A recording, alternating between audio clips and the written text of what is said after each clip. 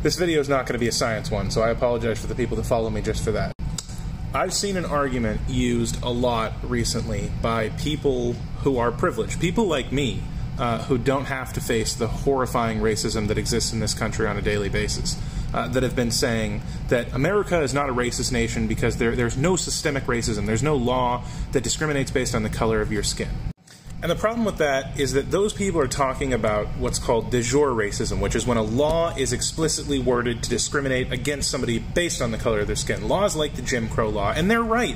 Laws like that were abolished back in the 1960s when the Civil Rights Act went through, but the problem is the racism that we have today isn't de jure, it's de facto.